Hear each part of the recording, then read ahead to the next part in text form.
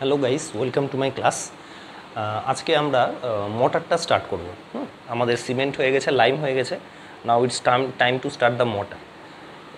আচ্ছা দেখো মোটার কিন্তু খুব একটা ইম্পর্টেন্ট টপিক। এই মোটার টপিকটাকে তুমি একটা ইম্পর্টেন্ট ইঞ্জিনিয়ারিং সার্ভিস বা পিএসসি যেই এর জন্য টপিকের মধ্যে রাখতে পারো। পুরো মোটারটা যে এমসিকিউর জন্য ইম্পর্টেন্ট তাও নয়, একটা পার্টিকুলার জায়গা থেকে বেশি কোশ্চেন আসে, সেই জায়গাটাও আমরা আলোচনা করব। ঠিক আছে, প্রথমে দেখি মোটারটা কি। দেখো ফার্স্ট, তাহলে আমরা আজকে দেখি দেখা যাচ্ছে নাকি, হ্যাঁ অসুবিধা হচ্ছে না। ফার্স্ট আমরা আজকে পড়বো হচ্ছে মোটার। সো হোয়াট ইজ মোটার, প্রথমে আমরা এটা জানবো। ঠিক আছে, মোটারে প্রথমে জানতে হবে যে তোমাকে যদি বলে মোটার কি, তুমি বলবো sir it is a building material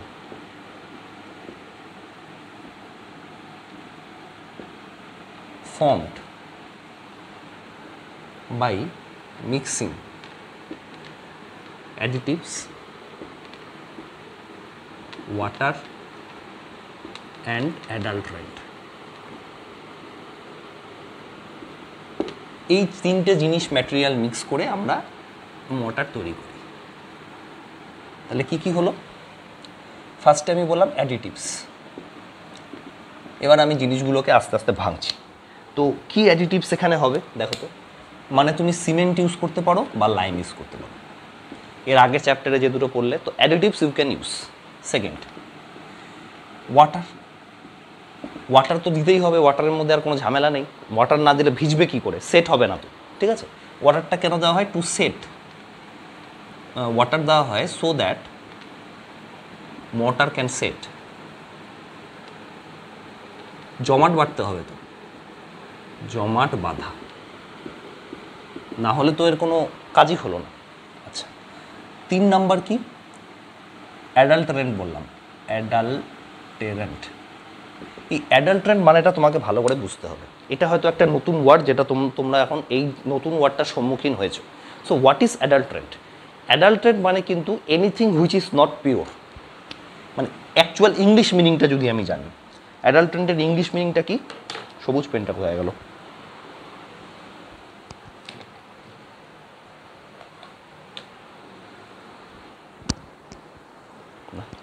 হ্যাঁ, অ্যাকচুয়ালি যদি তুমি অ্যাডাল্টারেন্টের ইংলিশ মিনিং দেখো, সেটা মানেটা হচ্ছে এনি ম্যাটেরিয়াল হুইচ ইজ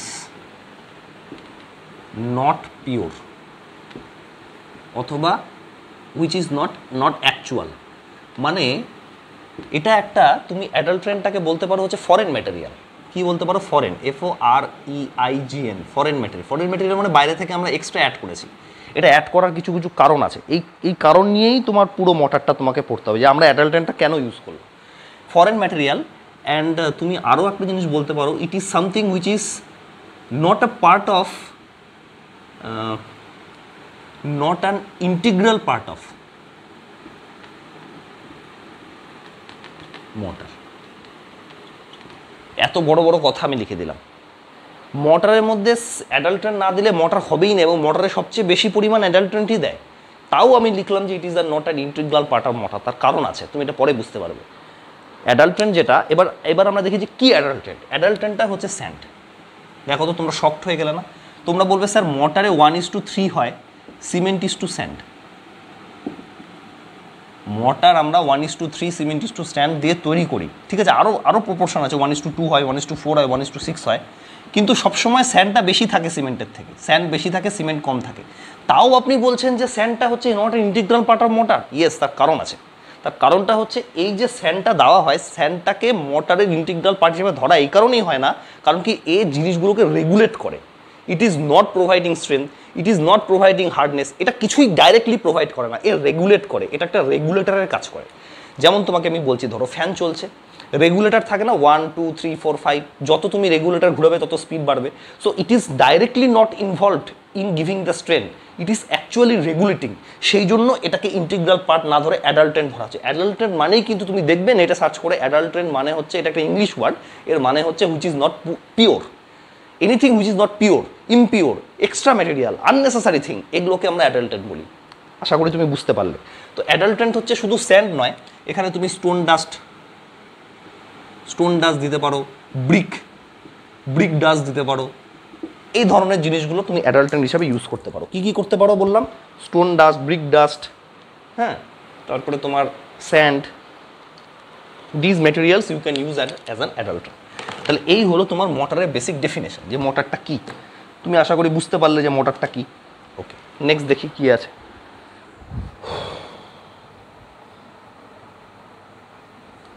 হ্যাঁ দেখো, এখানে বলা আছে অ্যাডাল্টেন্ট মানে অ্যাকচুয়ালি সিমেন্ট, মানে এর ভাষায় কি হচ্ছে, নন সিমেন্টিয়াস ম্যাটেরিয়াল, এটা বলবে। অ্যাডিং অ্যাডাল্টেন্ট মিনস অ্যাডিং নন সিমেন্টিয়াস ম্যাটেরিয়াল, মানে এমন ম্যাটেরিয়াল যেটা সিমেন্টিয়াস না, সেইটাকে আমরা এখানে অ্যাডাল্টেন্ট বলছি। ঠিক আছে, এটা তোমরা লিখে নাও, properties of sand two be used in মোটার। আচ্ছা, নেক্সট আমরা পড়বো যে প্রপার্টিজ অফ স্যান্ড। এটা কিন্তু ইঞ্জিনিয়ারিং সার্ভিসে আমি অনেকবার দেখেছি, তোমার ইয়েতে এসছে, ইঞ্জিনিয়ারিং সার্ভিসে কিসে এসছে, ইঞ্জিনিয়ারিং সার্ভিস মেইনসে এসছে। এটা প্রিলিমসেও কোশ্চেনে আসতে পারে, বাট মেইনসের জন্য বেশি ইম্পর্টেন্ট, আমি লিখে রাখছি, মেইনস অর ইন্টারভিউ এই জিনিসটা বেশি ইম্পর্টেন্ট। কি না বলছে যে প্রপার্টিজ অফ স্যান্ড, মানে এই যে স্যান্ডটা আমরা নিচ্ছি অ্যাডাল্টেন্ট হিসাবে, তুমি বুঝতেই পারছো স্যান্ড, স্টোন ডাস্ট আর ব্রিক ডাস্টের মধ্যে স্যান্ডই ইন জেনারেল নেওয়া হয়, এই দুটো নেওয়া হয় না। তুমি তো বাড়িতে মোটার দেখেছো, বাড়িতে যখন আমরা কাজ করি, তুমি সিভিল ইঞ্জিনিয়ার হিসেবে যদি আমার ক্লাস দেখো, তুমি জানো হোয়াট ইজ মোটার দিয়ে দুটো ব্রিককে জয়েন করা হয়, মোটার দিয়ে আমরা প্লাস্টারিং করি। So there R lot of work of মোটার which you have seen in your naked আইস। তো আমি বলতে চাইছি যে এই স্যান্ডটাই বেশি পরিমাণ ইউজ করা হয়, জানো বালি। তো এই বালির কি প্রপার্টি আছে সেটা নিয়ে আমরা আলোচনা করবো, যে properties of sand that can be used, সব সিমেন্ট ইউজ করা যাবে না, ইউজড অ্যাজ এ মোটার। তার মানে কোন স্যান্ডটাকে আমরা মোটারে ইউজ করতে পারবো, প্রপার্টিজ অফ স্যান্ড না, properties of sand that can be used as a মোটার না, sand which can be used in মোটার, মানে কোন স্যান্ডগুলোকে আমরা মোটারের মধ্যে ইউজ করতে পারবো। দেখো এখানে আমি তোমাদের পয়েন্ট ওয়াইজ লিখাচ্ছি, হ্যাঁ, কোশ্চেন কিন্তু ইঞ্জিনিয়ারিং সার্ভিসে আসলে 5 নম্বরের কোশ্চেন আসে, তো এরকম ডাইরেক্ট পয়েন্ট ওয়াইজ লিখবে, ডাইরেক্ট পয়েন্ট ভাটিয়ে কিন্তু কোনো লাভ নেই। বুঝতে পারছো তো আজকালকার দিনে কি হয়ে গেছে বলো তো, আজকালকার দিনে এমন হয়ে গেছে, ইঞ্জিনিয়ারিং সার্ভিস এক্সাম দিচ্ছ বা এসএসসি যেই দিচ্ছ, যেখানে তুমি মেইনস দেবে, সেখানে না তুমি যদি ভাটাও, তুমি যদি ভাবো যে আমি খাতাটা বড় করব, কোনো লাভ নেই। কিন্তু ফার্স্ট অফ অল তুমি জেনে রাখো, ইঞ্জিনিয়ারিং সার্ভিস মেইনসে এখন তোমাকে এক্সট্রা পেজও নিতে দিবে না। মানে ধরো এই যে কোশ্চেনটা দিল, এই কোশ্চেনে ধরো 5 মার্কস আছে, এর একটা লিমিটেড স্পেস দেওয়া আছে, এই স্পেসের মধ্যেই তোমাকে করতে হবে, এরপরে অন্য আর একটা কোশ্চেন চলে আসবে। মানে তুমি যদি ভাবো যে আমি ভাটাতে তো তুমি অনেক কিছুই পারো, তুমি যদি চাও যে তুমি ভাটাবে, সেটা তুমি করতে পারবে না, তোমার জায়গাই নেই। মানে ওরা কোশ্চেনের মধ্যেই অ্যান্সারটা চাইছে, মানে আলাদা করে লুটশিট তোমাকে দিবে না। তুমি বুঝতে পারছো আমি কি বলতে চাইছি? যেমন ধরো আমাদের সেমিস্টার এক্সামে কি হতো, লিখতে লিখতে পেজ শেষ হয়ে গেলে আমরা স্যারকে বলতাম, স্যার লুটশিট দিন লিখি। আমি বসে আছি, দেখছি যে ছেলের 14-15টা লুটশিট নিয়ে নিচ্ছে, মাথা গরম হয়ে যায়। এখানে ইঞ্জিনিয়ারিং সার্ভিসে ওরকম হবে না, তোমাকে একটা নির্দিষ্ট জায়গা দেওয়া হয়েছে, এই জায়গার মধ্যেই কিন্তু তোমাকে অঙ্কটা করতে হবে, অঙ্ক বা যাই লিখতে বলার হোক করতে হবে। এখানে সমস্যাটা এটাই হয়, অঙ্ক করতে করতে ধরো তোমার ভুল হয়ে গেল, তুমি যে কেটে অন্য জায়গায় করবে, সেই জায়গাটাই তোমার নেই। ভালো চিন্তা ভাবনা করে অঙ্ক করতে হবে। কিন্তু তুমি বুঝতে পারলে, ইউ ডোন্ট হ্যাভ স্পেস, তুমি লুটশিট নিতে পারবে না ইঞ্জিনিয়ারিং সার্ভিসে। এখন নিয়ম করে দিয়েছে, আগে নেওয়া যেত, এখন নিয়ম করে দিয়েছে সেই স্পেসের মধ্যেই তোমাকে করতে হবে, অর্থাৎ ভাটিয়ে কিন্তু লাভ নেই। ঠিক আছে, চলো কি প্রপার্টি আছে। প্রথম প্রপার্টি তুমি বলবে, স্যার দেখুন, ইট শুড বি ইনার্ট।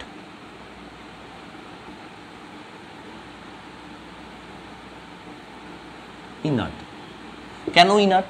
ধরো সিমেন্টের সাথে স্যান্ডের রিয়াকশন হয়ে গেল, তাহলে অন্য একটা ম্যাটেরিয়াল তৈরি হতে পারে, এরকম যেন না হয়। স্যান্ডের মধ্যে এমন কোনো ম্যাটেরিয়াল আছে যেটা জলের সাথে রিয়াক্ট করে কিছু একটা তৈরি করে দিতে পারে, এইরকম যেন না হয়। মানে হাইড্রেশন, কার্বনেশন, এই ধরনের প্রসেসগুলো যেন মোটরের মধ্যে না হয়ে যায়, সেই জন্য স্যান্ডটাকে তোমাকে ইনার্ট হতে হবে। স্যান্ড এমনি ইনার্ট ম্যাটেরিয়াল, কিন্তু কিছু কিছু ম্যাটেরিয়াল আছে, কি ধরো ওটা হচ্ছে তোমার, দাঁড়াও এক সেকেন্ড, ওটাকে যেন কি বলে, রিয়াক্টিভ সিলিকন ডাইঅক্সাইড। তুমি জানো স্যান্ডে থাকে, এই রিয়াক্টিভ সিলিকন ডাইঅক্সাইড থাকলে চলবে না। আমি বোঝাতে পারছি তোমাকে আমি কি বলতে চাইলাম। তুমি তো জানো রিয়াক্টিভ সিলিকন ডাইঅক্সাইড কী জিনিস, অ্যালকালি এগ্রিগেট রিয়াকশানে কিন্তু তুমি পড়েছো, যদি ভুলে যাও গিয়ে দেখে নাও। Alkali aggregate রিয়াকশানে reactive silicon dioxide থাকে। তো এই ধরনের জিনিসগুলো থাকলে চলবে না। বেসিক্যালি রিয়াক্টিভ সিলিকন ডাইঅক্সাইড বা অ্যামরফাস, এগুলো নিয়ে আমি আলোচনা করেছিলাম কিন্তু, অ্যামরফাস SiO2 অথবা নন ক্রিস্টালাইন, এই ধরনের জিনিসগুলো কি বলতো রিয়াক্টিভ, একই জিনিস। নন crystalline silicon dioxide highly reactive এরা, কারণ কি এরা ক্রিস্টালাইন না। তো ক্রিস্টালাইন ম্যাটেরিয়াল হওয়া মানে অ্যারেঞ্জ করা আছে, মানে ও হচ্ছে স্টেবল, আমি কিন্তু বলেছিলাম। অথবা ধরো আনস্টেবল SiO2 একই নাম। এই ধরনের ম্যাটেরিয়ালগুলো তোমার থাকলে চলবে না, মানে তোমাকে হতে হবে ইনার্ট। ইনার্ট মানে বলতে চাইছি সেই স্যান্ডের মধ্যে যেন রিয়াক্টিভ SiO2, অ্যামরফাস SiO2, নন ক্রিস্টালাইন SiO2, আনস্টেবল SiO2 এগুলো না থাকে। তাহলে কি থাকে? স্টেবল, ক্রিস্টালাইন অথবা স্টেবল SiO2, এই ম্যাটেরিয়ালটা যেন থাকে, এগুলো যেন না থাকে। তুমি বুঝতে পারলে আমি ইনার্টের মাধ্যমে কি বলতে চাইলাম। এগুলো কিছু তোমাকে লিখতে হবে না, এগুলোই ভাটানো। মানে তুমি যদি ভাবতে যে তোমার কাছে প্রচুর পেয়ে যাচ্ছে, তাহলে তুমি কি ভাটাতে? তুমি ভাটাতে sir it should be inert, crystalline stable SiO2 should be there, reactive SiO2, amorphous SiO2, crystalline SiO2 should not be there. If these are happening, then there will be reaction. এত কিছু ওরা শুনতে চায় না। ইঞ্জিনিয়ারিং সার্ভিস মেন্সে এইসব ভাটানো জিনিস ওরা শুনতে চায় না। ওরা শুনতে চায় তুমি শুধু এতটুকু জানো কিনা। দে ওয়ান্টেড টু নো তুমি এইটা জানো কিনা। তুমি যখন প্রিলিমস কোয়ালিফাই করেছো তখন তুমি ওগুলো সব জানবে, ওরা ওটা জানে। You have already qualified prelims and then you R entering into the means, they no কি তুমি ওই জিনিসগুলো জানো। শুধু জানতে চাইছে যে এই ভাষাটা তুমি ঠিক করে বলতে পারছো কিনা, ব্যাস, আর কিচ্ছু লিখতে হবে না, টাইমও তোমার সেভ হবে। তাহলে কি লিখবে? It should be inert. Okay. Second হচ্ছে there should not be any vegetative matter or organic, ব্যাস, আর কিচ্ছু লিখবে না। এইটার মানেই কিন্তু ওরা বুঝে যাচ্ছে যে তুমি বলতে চাইছো অর্গানিক ম্যাটার যদি থাকে তাহলে প্লাস মাইক্রো অর্গানিজম চলে আসবে। অর্গানিক ম্যাটার থাকলেই মাইক্রো অর্গানিজম আসবে। সেখান থেকে অক্সিডেশন হয়ে কি তৈরি হবে? সেখান থেকে অক্সিডেশন হয়ে কার্বন ডাইঅক্সাইড প্লাস জল তৈরি হবে এবং কার্বন ডাইঅক্সাইডটা উপরে উঠে যাবে। উঠে গিয়ে মোটরটাই একসময় দেখা গেলো মোটর হাওয়া। মানে তুমি মোটর লাগিয়েছিলে, 4-5 বছর পর দেখলে মোটরই নেই, শুধু দুটো ব্রিক এরকম জয়েন হয়ে বসে আছে। সেটা ডেঞ্জারাস। মানে কম্প্রেশন লোড হলে কোনো অসুবিধা নেই, কিন্তু যখনই তোমার একটু হাওয়া টাওয়া আসবে, টেনসাইল লোড বা তোমার ধরো একটা উইন্ড লোড বা আর্থকোয়েক লোড আসলো, সেখানে কিন্তু তোমার ব্রিকটা এরকম করে স্লাইড হয়ে যাবে, শিয়ার হয়ে যাবে। তুমি বুঝতে পারছো? এইরকম ধরো দুটো ব্রিক আছে, এই একটা ব্রিক আর এই একটা ব্রিক। দুটো ব্রিকের মাঝখানে তুমি মোটর দিয়ে ফিল করেছিলে, কোনো কারণে মোটরটা হাওয়া হয়ে গেছে। হাওয়া হয়ে গেছে মানে ভেজিটেটিভ ম্যাটার ছিল বলে মোটরটা উড়ে গেছে। যেই তোমার মোটরটা উড়ে গেছে সেহেতু এখানে ব্রিক, মানে ব্রিকটা কীভাবে জয়েন করে আছে বলো? শুধু দুটো ব্রিক এরকমভাবে জয়েন হয়ে আছে। Sorry, 2 bricks are joined like this only. Compressive load পড়লে কোনো অসুবিধা নেই, কিন্তু সবসময় তো ব্রিকের মধ্যে কম্প্রেসিভ লোড পড়বে তা নয়। কোনো কারণে যদি এখান দিয়ে উইন্ড লোড একটা আসে, এ শিয়ার হয়ে এদিকে চলে আসবে। যখনই শিয়ার হয়ে চলে আসবে তখন পুরো বিল্ডিংটা কোলাপস করে যাবে। So there should not be any vegetative matter বা অর্গানিক ম্যাটারের মাধ্যমে তুমি এটা বোঝাতে চাইছো। ম্যাক্সিমাম এই ইকুয়েশনটা তুমি লিখতে পারো, এর থেকে বেশি ভাটিয়ে কোনো লাভ নেই। যে লিখবে যে there should not be any matter, লিখবে ইফ প্রেজেন্ট, তার মানে কি যদি অর্গানিক ম্যাটার থাকতো, দেন oxidation of organic matter May result in destruction of mortar. ব্যাস, এতটুকু।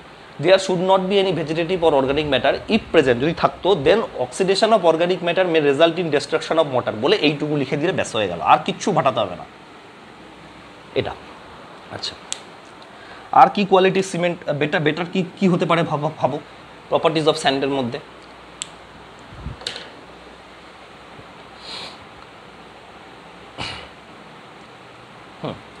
স্যান্ডের মধ্যে কিছু সল্ট থাকে।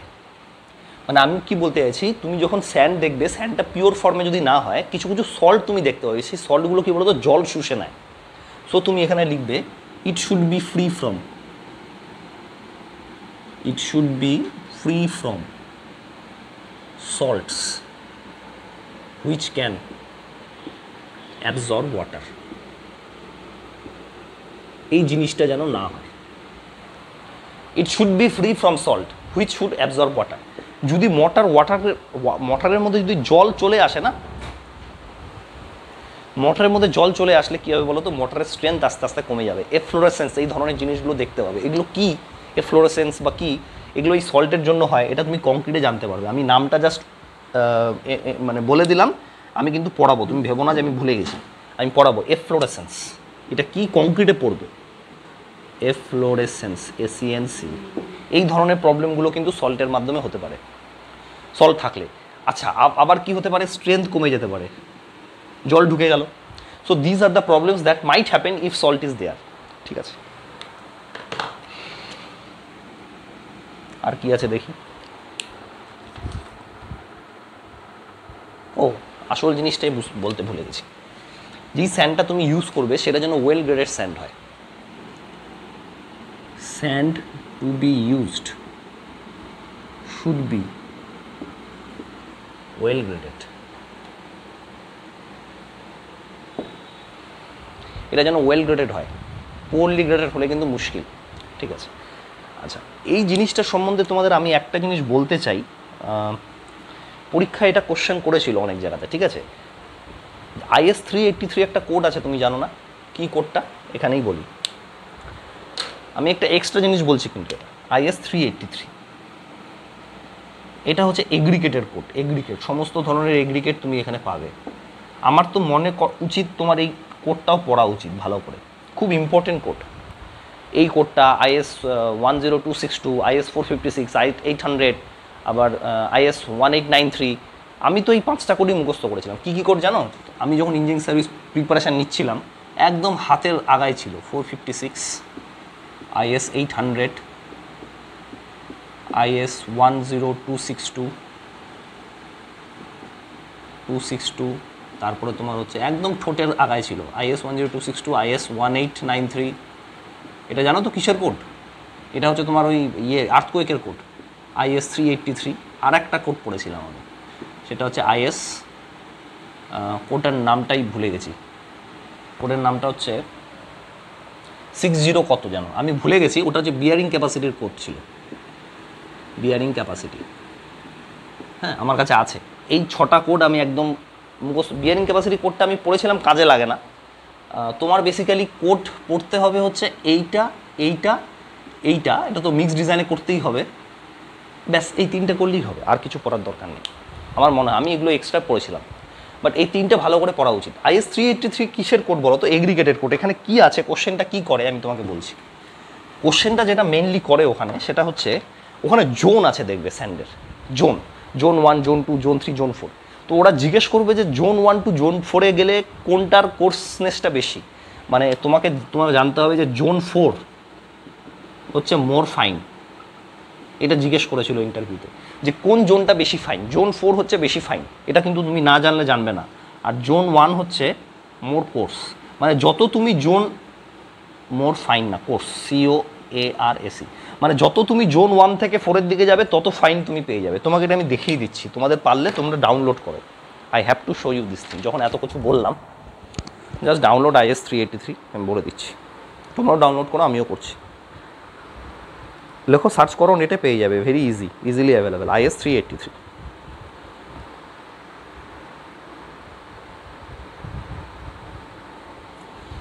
কোন পেজে আছে, কি করে জানবে? একদম প্রথম যেটা আছে দেখো, IIT কানপুর, সেটাও ডাউনলোড করতে পারো, কোনো অসুবিধা নেই। IS 383 1970, গুগলে লিখে সার্চ করো, করে ডাউনলোড করো। হ্যাঁ, ওহ, এবার ওপেন হচ্ছে না, মহা সমস্যা। মোবাইলটা হয়ে গেছে খারাপ।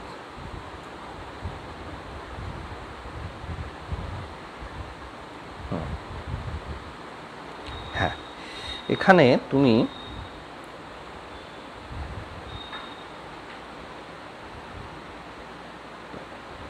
এই যে চলে আসো হচ্ছে page number 11-তে।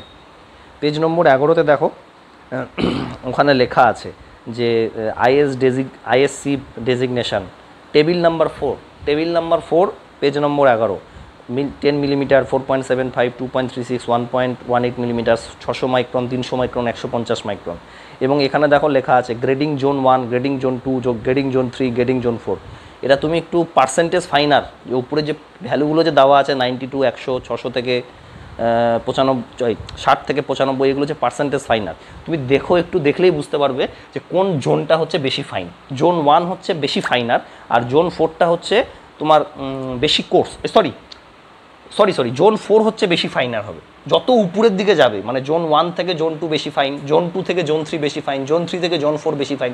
So if you are going to more অ্যাভাব zone, তত বেশি ফাইন হতে থাকবে। এটা কিন্তু কোশ্চেন জিজ্ঞেস করেছিল ইন্টারভিউতে, ওইখানে তুমি পেয়ে যাবে। তাহলে এটা কি হচ্ছে জোন 4 আর এটা জোন 1, এটা একটু তোমরা মনে রেখে দিও।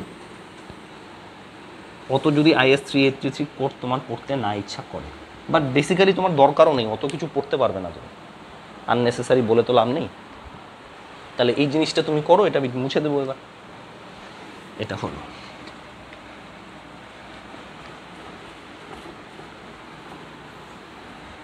এবার আমরা যেটা পড়বো সেটা হচ্ছে এই যে অ্যাডাল্ট্রেনটা আছে, সেই অ্যাডাল্ট্রেনটা কী কাজ করে দেখি। Functions of sand in mortar. এই অ্যাডাল্ট্রেনটার কী কাজ? এগেইন আননেসেসারি জিনিস বলবে না, যেটা দরকার সেটাই বলবে। তাহলে কি, দাঁড়াও লাল কালি দিয়ে লিখি। Function of sand or অ্যাডাল্ট্রেন্ট in mortar. মর্টারের মধ্যে এর কাজটা কি? কেন এটাকে আমি ফরেন ম্যাটেরিয়াল বলছিলাম, কেন এটাকে অ্যাডাল্ট্রেন্ট বলা হচ্ছে? দেখো, সবার প্রথমেই এর এক্সপ্লেনেশনটা তুমি পেয়ে যাবে। ফার্স্ট এক্সপ্লেনেশন হচ্ছে it does not provide strength. It does not provide strength. বাবা আছে?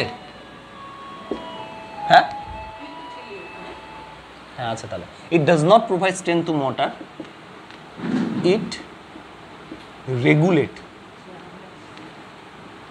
the strength by varying its proportion. Now it regulate now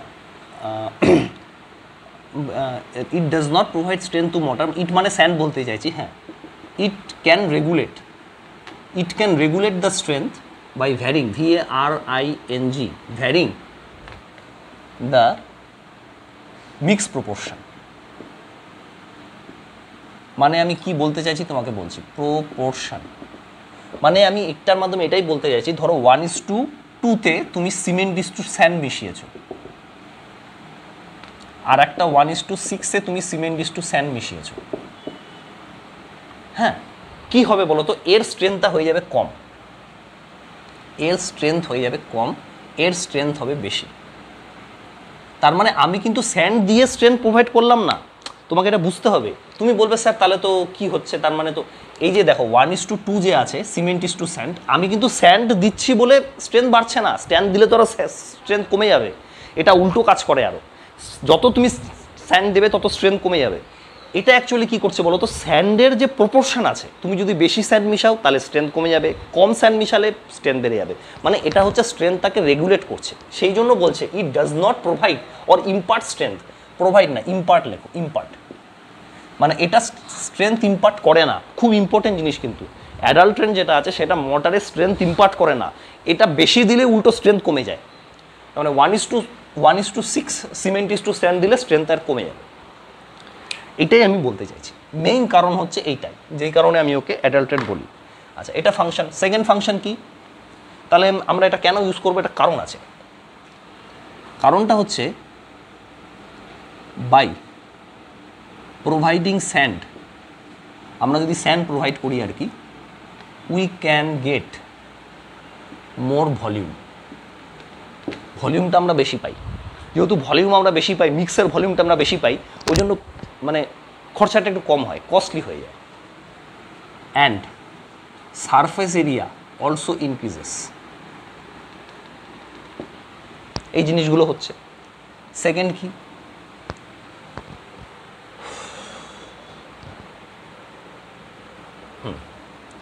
Sand does not,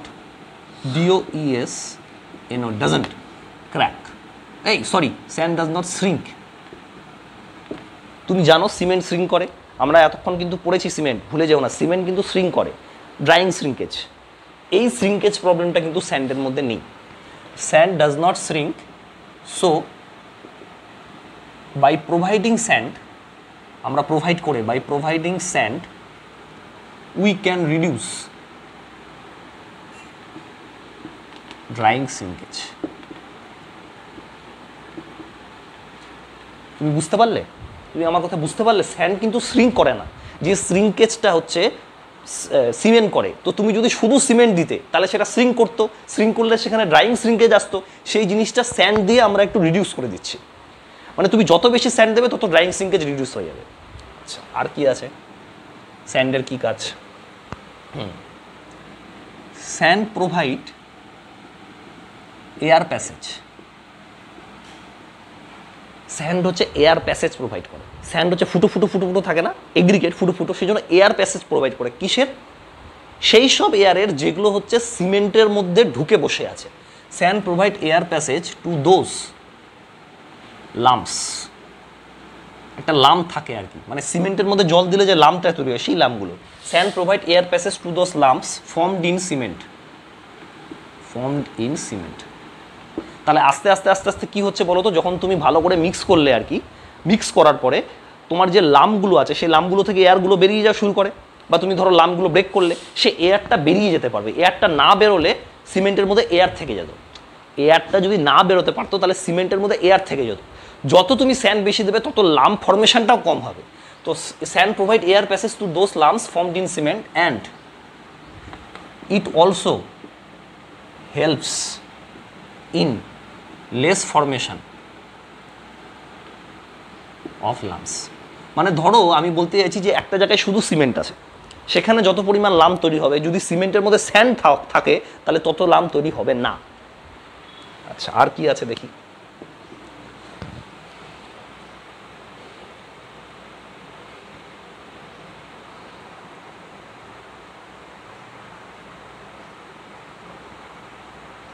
sand আর কি করছে দেখতে হবে, ভুলে গেছি।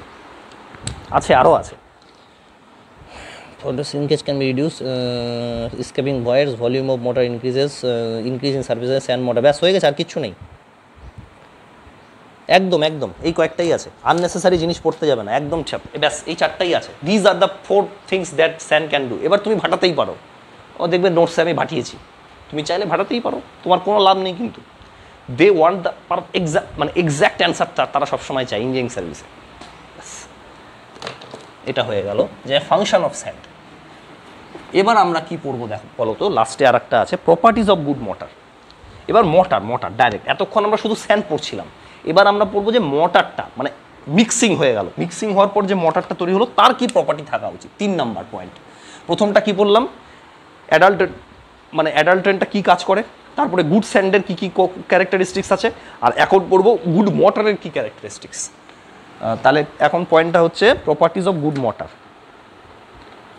Properties of good mortar, properties of good mortar.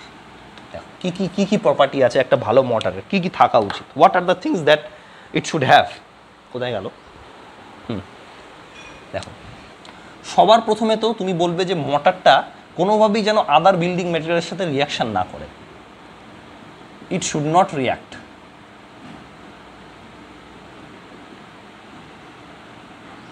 With other building material.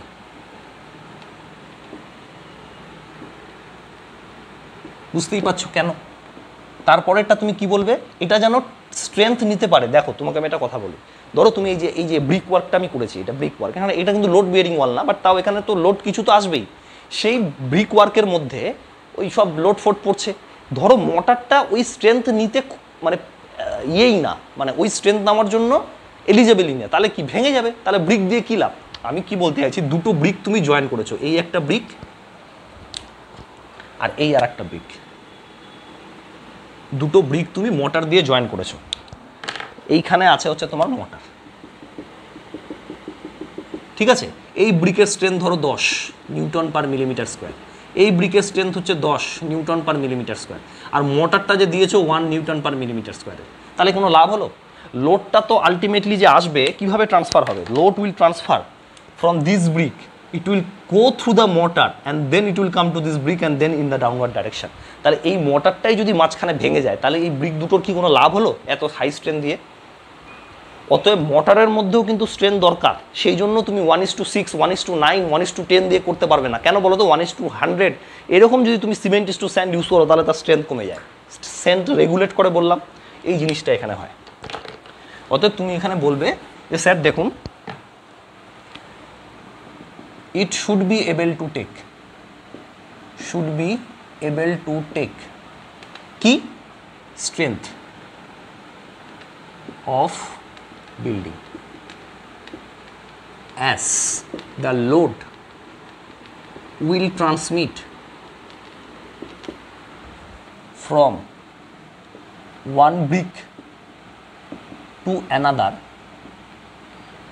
by mortar. মোটরের মাধ্যমে কিন্তু ট্রান্সফার হয়ে যাবে, ঠিক আছে? অতএব এই জায়গাটা তোমাকে মনে রাখতে হবে। ওকে, তারপরে কি আছে? ইট শুড বি ওয়ার্কেবল,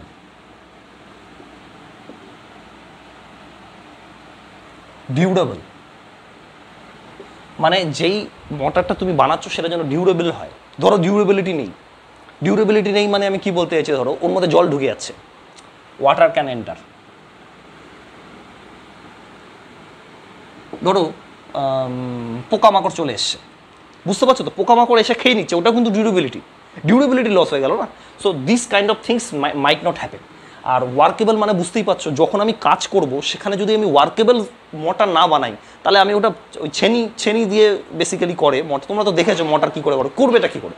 অতএব মোটরের মধ্যে কিন্তু ওয়ার্কেবল আর ডিউরেবল হওয়াটা খুব জরুরি, ঠিক আছে? একটু দাঁড়াও তো, মেসেজ, ঠিক আছে। তাহলে হ্যাঁ, ডি নাম্বারটা হচ্ছে কি, এক সেকেন্ড, চলো ঠিক আছে। সেটা বাড়িতে তো ওগুলো তো অনেক রকম হয়, অসুবিধা। আচ্ছা, নেক্সট কি বললাম? It should be workable, durable, it should be able to take strength. আচ্ছা, it should not react with other material, ঠিক আছে। আচ্ছা, এরপরে যেটা আছে, ধরো it should form a good adhesive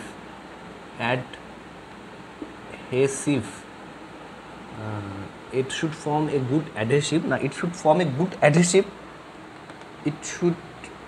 good adhesive characteristics with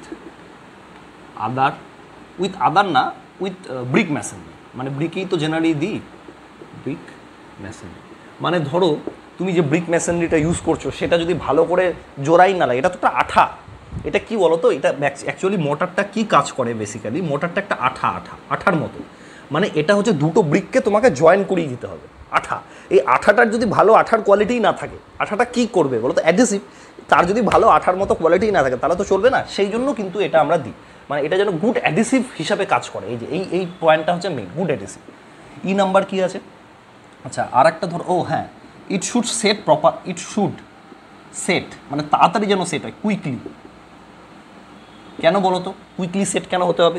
quickly set হলে construction delay হবে না। It should set quickly so that speed in construction কাজের যে স্পিডটা আছে ক্যান বি মেনটেনড, সেটা যেন ভালো করে মেনটেন হয়, বুঝতে পারো তো? It should set quickly so that speed in construction can be maintain. Speed in কনস্ট্রাকশনটা যেন মেনটেন হয়, না হলে কি স্পিডটা স্লো হয়ে যাবে। এই হচ্ছে 5টা প্রপার্টি, আর বেশি কিছু নেই। দাঁড়াও, লাইটটা একটু জ্বালাতে হবে, বুঝে গেছি, দেখি দেখা যাচ্ছে কিনা। ব্যাস, পরিষ্কার, ঠিক আছে। এইটা হলো তোমার এবার 4 নাম্বারটা দেখি। এটা হলো 4 নাম্বার যেটা তোমার আছে, সেটা কিন্তু একটু ইম্পর্টেন্ট হয়ে যায় এমসিকিউ পয়েন্ট অফ ভিউ থেকে। কি বলো তো? মোটরের টাইপ আছে, টাইপস অফ মোটর।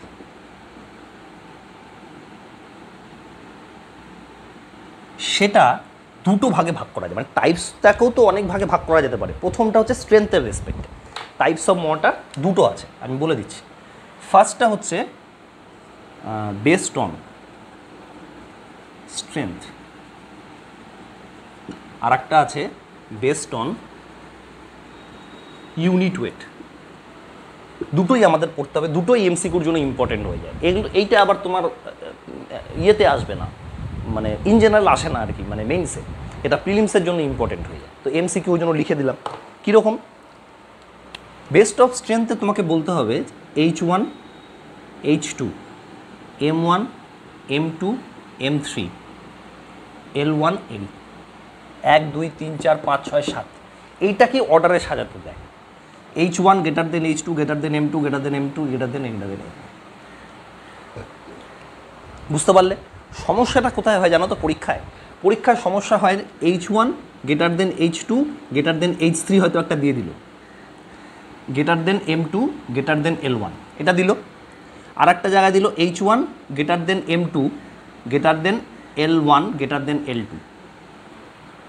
আর একটা জায়গায় ধরো দিল H1 greater than H2 greater than M1 greater than L1 greater than L2 greater than L3। বললো কোনটা ঠিক? A B C। তোমরা কি করবে বলো তো? তোমরা ফট করে দেখবে H1 H2 M1 L1 L2 L3 আছে, আইদার এইটা হবে বা এইটা হবে। এটা কিন্তু ভুল হয়ে যাবে। এই জিনিসটার তো এক্সিস্টেন্সই নেই কোডে, মানে আমাদের যে মর্টারের স্ট্রেংথের রেসপেক্টে L3-র এক্সিস্টেন্সই নেই, বা এখানে H3-র এক্সিস্টেন্সই নেই। তোমাকে কিন্তু মনে রাখতে হবে। তুমি শুধু মনে রাখো মাঝখানেরটার 3টে আছে, মানে H-এরও 2টো, L-এরও 2টো, M-এর 3টে ভাগ আছে। এইভাবে স্ট্রেংথ হিসাবে তোমাকে করতে দেবে। আমি যখন ইঞ্জিনিয়ারিং সার্ভিস প্রিভিয়াস ইয়ার করাবো দেখবে এই টাইপের কোশ্চেন এসছে।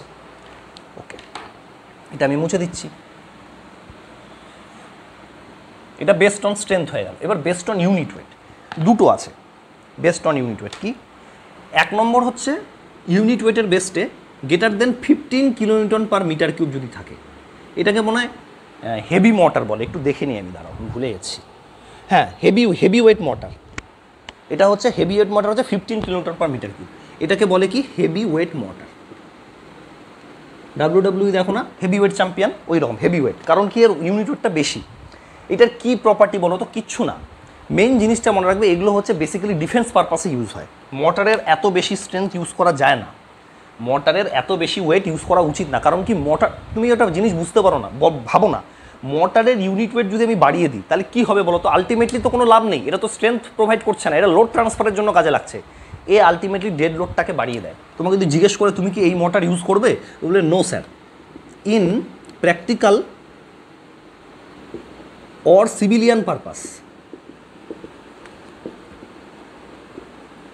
we will not use this mortar। তোমাকে বলতে পারে কেন? তুমি বলবে স্যার দেখুন, it is not actually providing strength, mortar only transmit করছে load, but it will not provide strength. এটা কিন্তু স্ট্রেংথ প্রোভাইড করে না, but due to high unit ওয়েটের জন্য কি করছে বলো তো?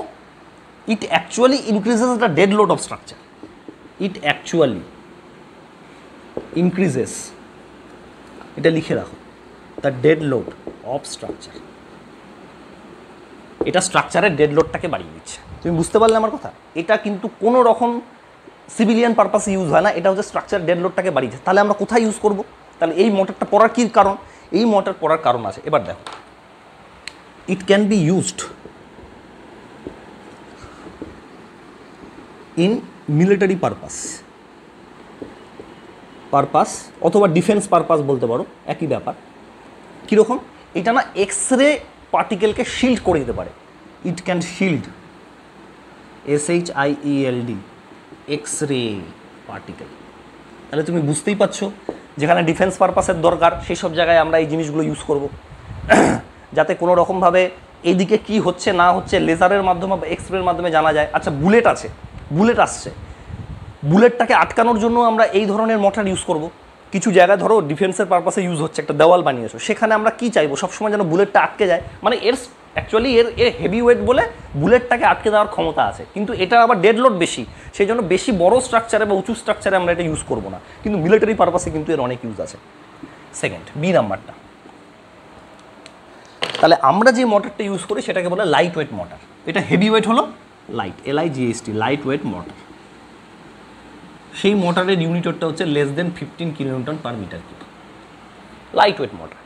এখানে তুমি বলবে স্যার এই লাইট ওয়েট মোটরটা ইন জেনারেল যে আমাদের পাবলিক পারপাস আছে সেই পারপাসে যে মোটরগুলো ইউজ করি সেগুলো সব লাইট ওয়েট মোটরই হয়। আর এই মোটরটা হচ্ছে আপনার যে স্যান্ড আছে, স্যান্ডের বদলে in place of sand we can use সডাস্ট। সডাস্ট মানে জানো তো, সডাস্ট বা ব্রিক ডাস্ট, এই ধরনের জিনিসগুলো আমরা ইউজ করতে পারি। আরে কাঠ ইয়ে করছে না, কাঠের মেশিন দিয়ে ধরো কাঠকে ইয়ে করে দেখো তো, সেখান থেকে যে ডাস্টগুলো পড়ে ওগুলোকে সডাস্ট বলে। সডাস্ট, ব্রিক ডাস্ট, স্টোন ডাস্ট, এই ম্যাটেরিয়ালগুলো আমরা ইউজ করতে পারি। তাহলে কি হবে বলো তো, ওয়েটটা আরও কমে যাবে। If we use these materials, এগুলোর ওয়েট আরও কম জানো, দেন dead load of structure, STRUCTURE, structure will further reduce.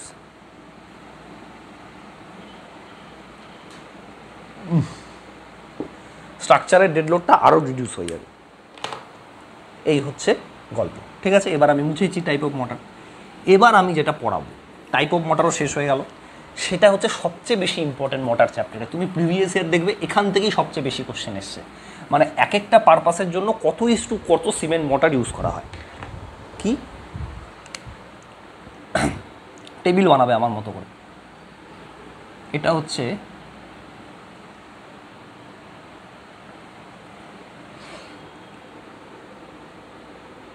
হচ্ছে function or work in structure,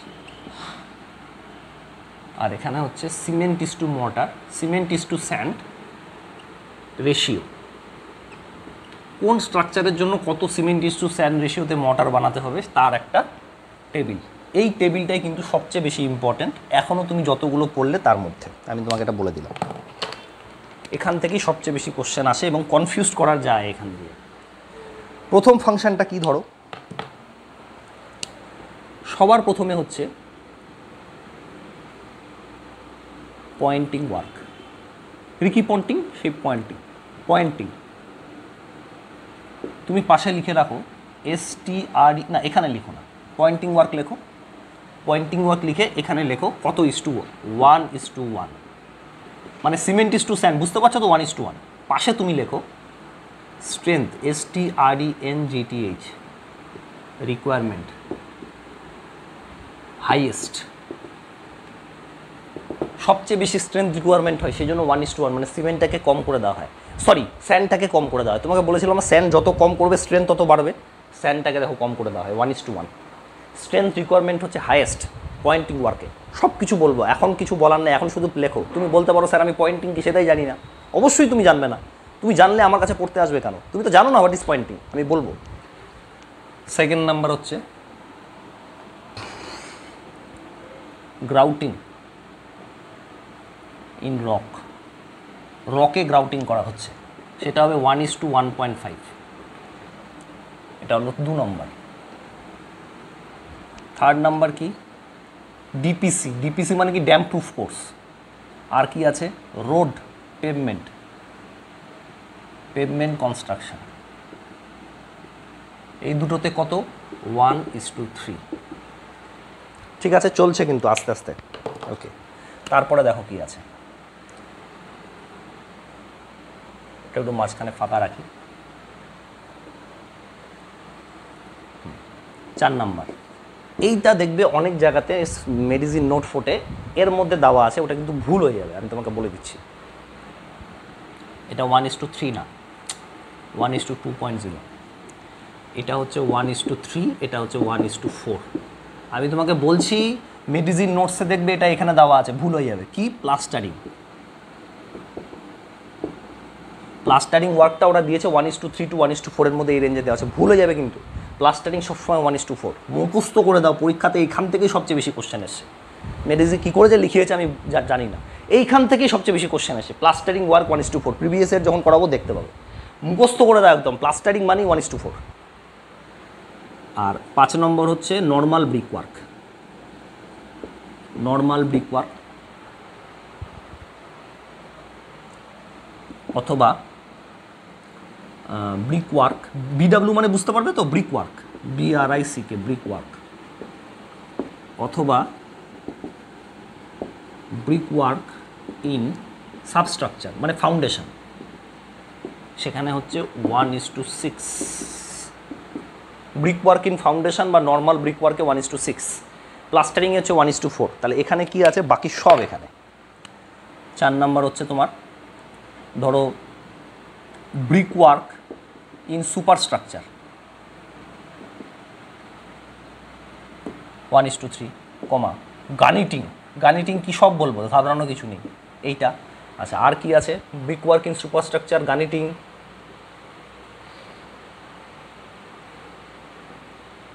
normal brick work in foundation, brick work in superstructure, গার্নিটিং, আর কি আছে রে ভাই ভুলে যাচ্ছি, আর একটা আছে তারা, plastering brick work in superstructure, গার্নিটিং, simple grout,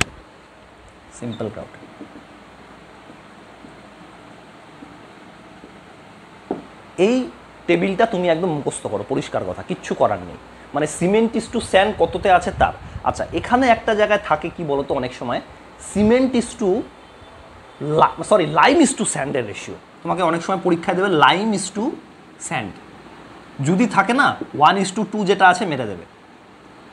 lime is to sand generally এগুলো জায়গাতে ইউজই করা হয় না, লাইম ইস টু স্যান্ড এই দুটো জায়গাতে ইউজ করা হয়, 1:2 থেকে 1:3 এই রেশিওর মধ্যে রাখা হয়, অতএব তার জন্য আলাদা করে পড়ার কিছু দরকার নেই, এইটা দেখতে পেলে মেরে দেবে। লাইম ইস টু স্যান্ড, যদি সিমেন্ট ইস টু স্যান্ড বলে তাহলে কিন্তু এতগুলো ভাগ আছে তোমাকে মনে রাখতে হবে। পরীক্ষায় কী কী আছে জানো, ফাউন্ডেশন মানেই তুমি 1:6 মারবে, আমি তোমাকে বলে দিচ্ছি।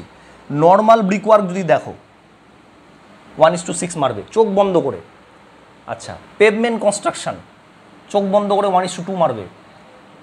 পয়েন্টিং ওয়ার্ক চোখ বন্ধ করে 1:1 মারবে। প্রত্যেকটাই ইম্পর্টেন্ট, আমি কি কোনটা দাগ দেবো তোমাকে।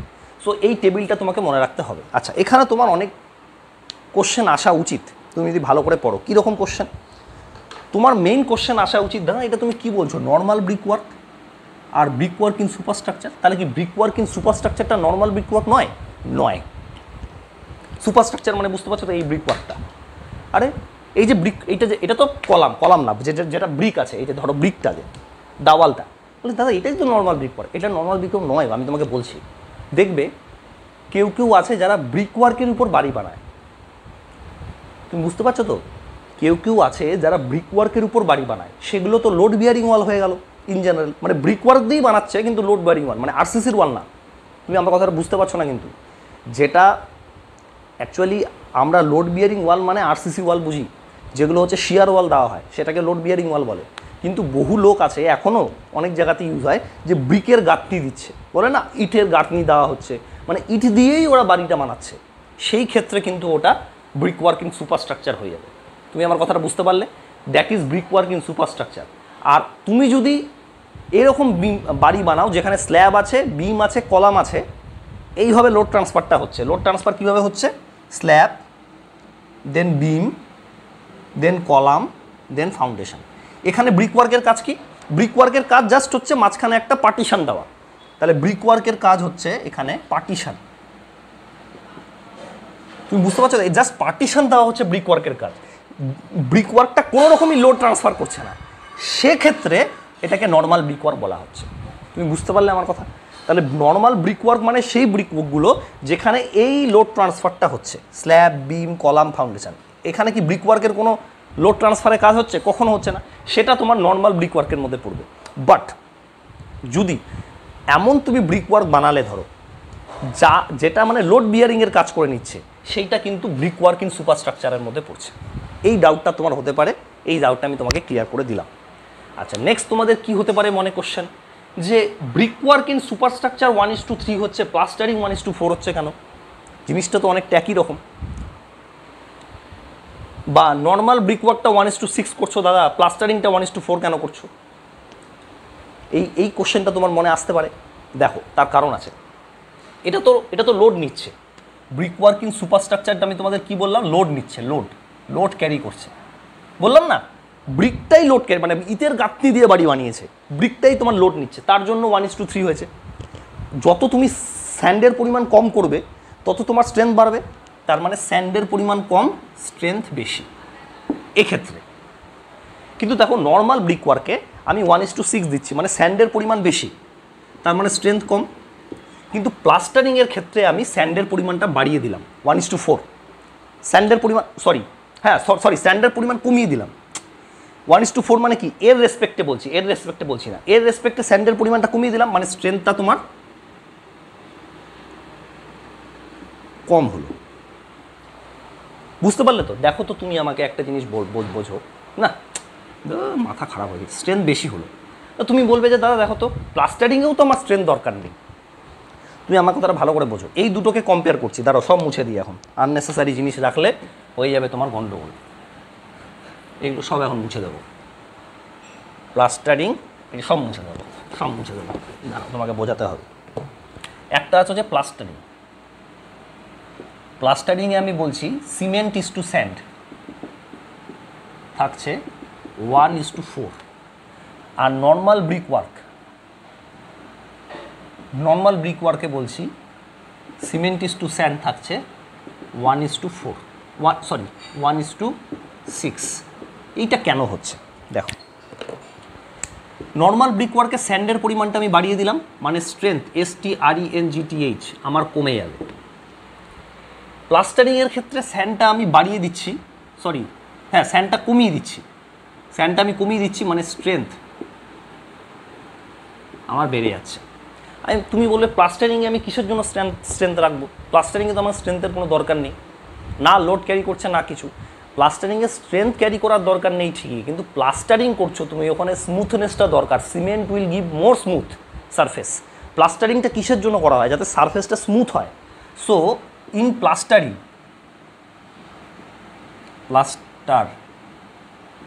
প্লাস্টারিং মেইন ক্রাইটেরিয়াটা কি বলো তো? Main criteria is smoothness. সারফেসটা যত বেশি স্মুথ হবে তত ভালো। স্মুথনেসটা তুমি সিমেন্ট দিয়ে অ্যাচিভ করতে পারবে, সেখানে স্যান্ড যত কম দেবে তত বেশি স্মুথ হবে। সো লেস স্যান্ড মোর স্মুথ। বুঝতে পারলে কিনা বলো? যেহেতু সারফেসটাকে আমাকে স্মুথ করতে হবে, সেই জন্য আমি স্যান্ডের পরিমাণটা প্লাস্টারিংকে কমিয়ে দিই।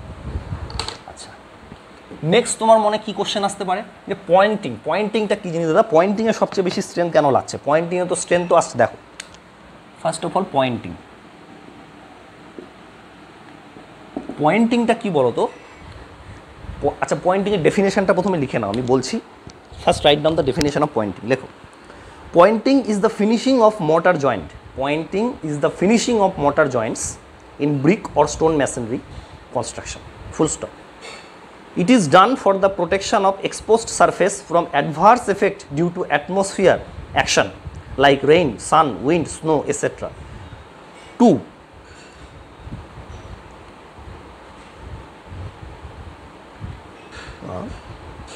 Interior mortar.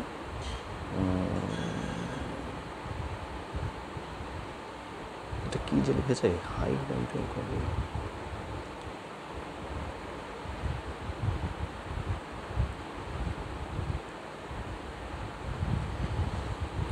হ্যাঁ লেখো, etcetera to protect the interior মোর্টার of inferior quality. To protect the interior মোর্টার of inferior quality, full stop, to develop decorative impact or to enhance the appearance. এই কয়েকটা জিনিসের জন্য লাগে। দেখো ফার্স্টে কি বললো, পয়েন্টিংয়ের কাজ কি দেখো। এই একটা তোমার ব্রিক আছে, this is one brick and this is another brick.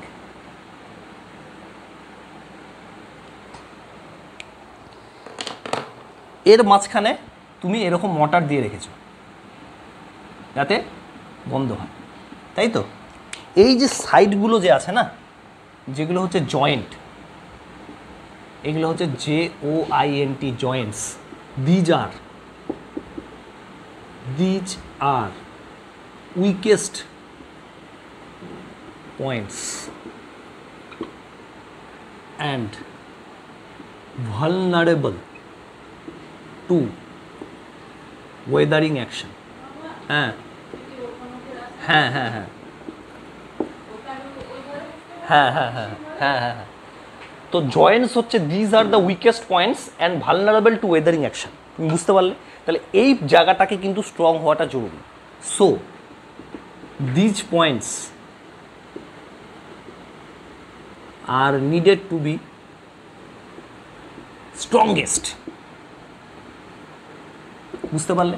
কারণ কি এই জায়গাটাই আলটিমেটলি কিন্তু তোমার যদি এই জায়গাটা ব্রেক করে যায় তাহলে ভেতরের যে কোয়ালিটিটা আছে সেটা কিন্তু নষ্ট হয়ে যাবে। আর একটা জিনিস দেখো লেখা আছে টু প্রোটেক্ট, লেখা আছে দেখো definition, to protect the interior mortar of inferior quality. তার মানে এই যে মর্টারটা আছে, এই যে ভেতরের মর্টারটা আছে সেটাকে আমরা ইনফেরিয়ার কোয়ালিটি দিই। এটা তো দরকার নেই, ইনফেরিয়ার কোয়ালিটি। কেন ইনফেরিয়ার কোয়ালিটি দিচ্ছি? কারণ কি এই মর্টারটা এক্সপোজ টু অ্যাটমসফিয়ার হচ্ছে না, because it is not exposed two ATM. আমার দরকার নেই অত ভালো কোয়ালিটির দেওয়ার, অতএব এটাকে প্রোটেক্ট করতে হবে। ইন্টেরিয়ার মোটারটা ইনফেরিয়ার কোয়ালিটির থাকে, সেটাকে প্রোটেক্ট করার জন্য আমাকে ভালো দিতে হবে। সো সেই কারণের জন্য আমার এই পয়েন্টিং মানে জয়েন্টগুলো, পয়েন্টিংয়ের মোটারটাকে বেশি স্ট্রেংথ দিতে হয়। এবার তুমি বুঝতে পারলে। এবং Joints are the weakest link. যে কোনো জায়গায় তুমি দেখবে স্টিল ডিজাইনের জয়েন্টটাকে বেশি ভালো করে ডিজাইন করা হয়, তার ফ্যাক্টর অফ সেফটি বেশি রাখা হয়। কারণ একটা মেম্বার খারাপ হলে কোনো ব্যাপার না, কিন্তু যদি জয়েন্ট খারাপ হয়ে যায় তাহলে 10-12টা মেম্বার একসাথে পড়ে যাবে। So Joints are the weakest link, জয়েন্টটাকে শক্ত বানানো বেশি জরুরি। যে কোনো মেম্বারের থেকে জয়েন্টটাকে বেশি স্ট্রেংথ দিয়ে বানানো হয়। সো এই জন্যই আমার পয়েন্টিংয়ের ক্ষেত্রে বেশি স্ট্রেংথ রাখা হয়। ওকে, নেক্সট কী ছিল?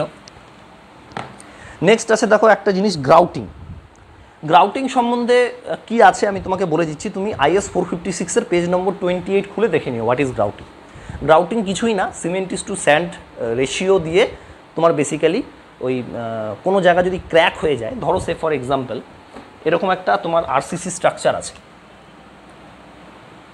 এরকম একটা পুরো ওয়াটার ট্যাঙ্ক আছে ধরে নাও, এই বিশাল বড় এরকম বো গার্ডার লাগানো আছে। বো গার্ডার কি এখন জানতে যাও না, তুমি জানবে না। এটা হচ্ছে সার্কুলার বিম লাগানো আছে, এটা ওয়াটার ট্যাঙ্ক আছে, এটা হচ্ছে ওয়াটার ট্যাঙ্কের কলাম, ঠিক আছে? এখানে আছে ফাউন্ডেশন।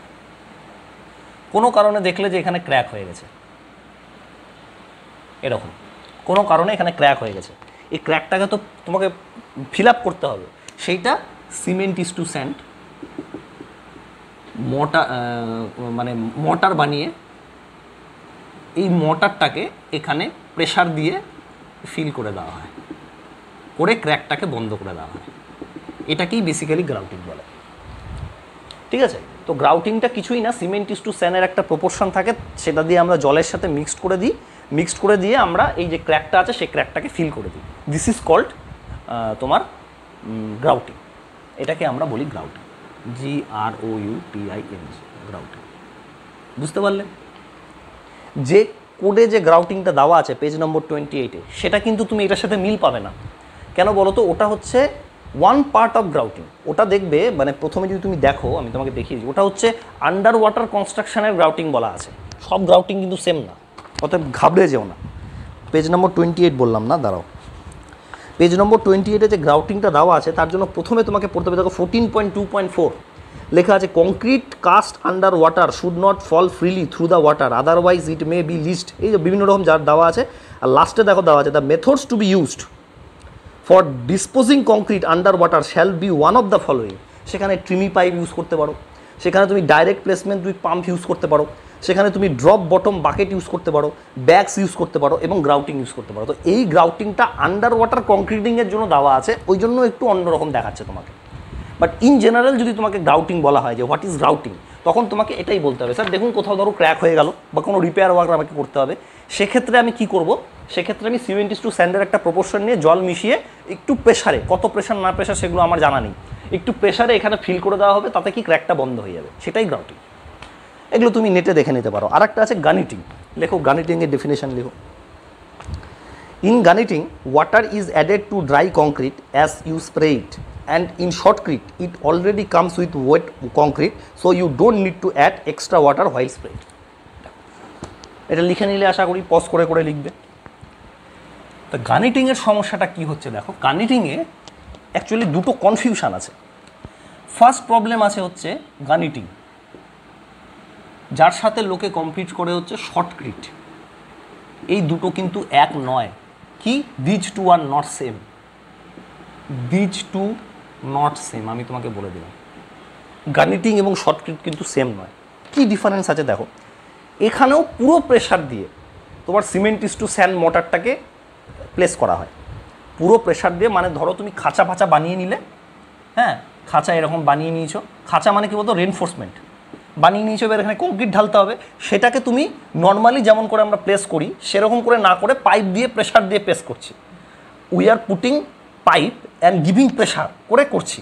ঠিক গ্রাউন্ড ইমপ্রুভমেন্ট টেকনিকে তোমরা এগুলো পড়বে, যদি তোমাদের কোনো দিন ইচ্ছা হয় আমি পড়িয়ে দেবো, আননেসেসারি পড়ি তো লাভ নেই, that is not part of your syllabus, but আমাদের এমটেকে ছিল সাবজেক্ট। তোমরা যখন এমটেক করতে যাবে তখন দেখবে গ্রাউন্ড ইমপ্রুভমেন্ট টেকনিকে গানিটিং ইউজ করা হয়। ঠিক আছে, ওসব জিনিস পরের কথা ছাড়ো, পড়িয়ে লাভ নেই, কারণ কি আননেসেসারি ওটা নেই সিলেবাসে, তুমি কি করবে অত জেনে। তো কী হয়, এই রকম থাকে একটা বাক্স, এই বাক্সের মধ্যে সিমেন্ট ইস টু স্যান্ড আছে। ঠিক আছে, এই বাক্স থেকে বার হয় একটা পাইপ, যেটাকে হোস পাইপ বলে। এরকম পাইপ আছে, সেই পাইপটা তুমি যেখানে খুশি নিয়ে যেতে পারো, এনিওয়্যার, যেখানে তোমার ইচ্ছা নিয়ে যেতে পারো। এবং এখানে থাকে আর একটা বাক্স, যেখানে থাকে তোমার ওয়াটার। এখান থেকে আর একটা পাইপ বার হয়ে এখানে লাগে। দাঁড়াও, প্রথমে আমি